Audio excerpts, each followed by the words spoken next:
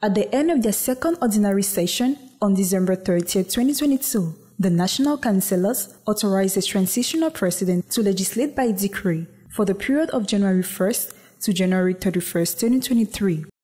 In order to avoid a legal vacuum and ensure the continuity of public services, the transitional president will have the power to legislate by ordinance.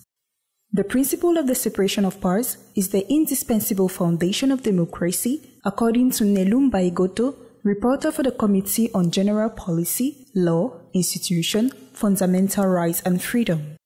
In application of this principle, in order to avoid a concession of powers in a single body, the three branches of government, the executive, legislative and judiciary, are separated. In this context, the government is asking the National Transitional Council to authorize it to legislate by decree while Parliament is recessed.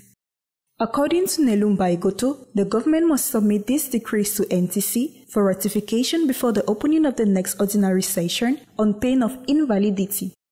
The members of the council adopted the draft law of 156 votes to 3 with 3 abstentions.